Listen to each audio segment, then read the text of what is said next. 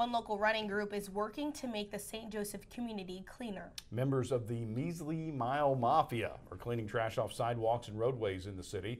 The group does this through the implementation of side quests, where members complete different challenges through the week while they're out running.